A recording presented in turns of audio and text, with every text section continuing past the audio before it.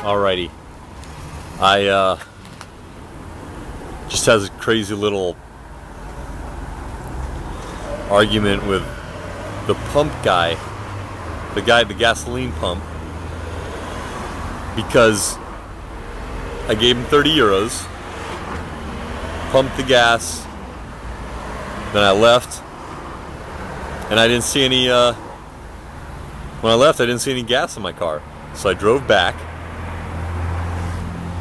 and I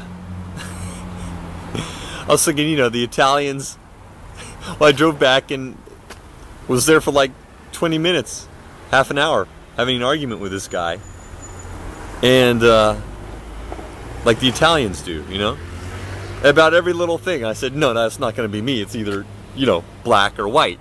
You know, you go there, if they say no, you just leave and go on, and if they say, you know, there's no arguments, no drama. But so I ended up there having an argument with them for half an hour. Italians are getting to me, I guess. I don't know. Anyway, I couldn't believe it was my car.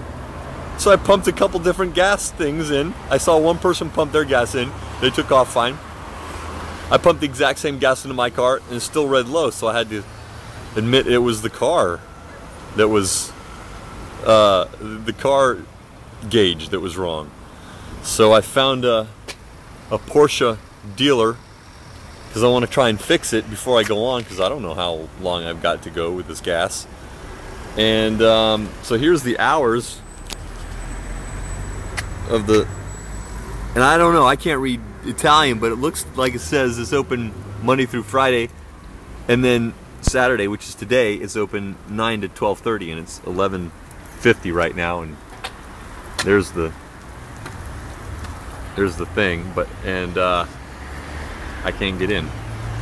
So I don't know, I'll have to count my miles, I guess, till I get to Verona.